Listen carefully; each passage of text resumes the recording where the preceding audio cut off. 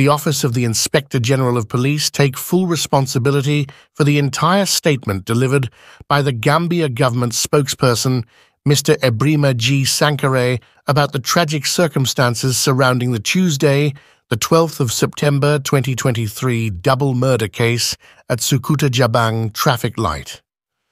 While it is regrettable that Mr. Sankare's statements about the shooter, Usainu Bojang's occupation as a security guard at the Brikama Area Council, angered sections of the society, what the spokesperson reported was entirely accurate as provided by the Office of the Inspector General of Police based on the outcome of preliminary investigations at the material time in question.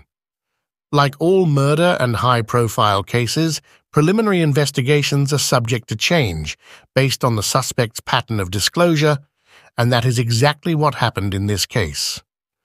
This was the information provided to Mr. Sankara for his routine radio appearance. The Gambia government reassures the public that everything Mr. Sankare said that morning was based on preliminary information related to the circumstances surrounding the shooter and his occupation, which was furnished by the Office of the Inspector General of Police. As Gambia government spokesperson, Mr. Sankare is at liberty to report, comment, and defend government's communications policies and programs about any ministry, department, agency, or entity in the Gambia and internationally.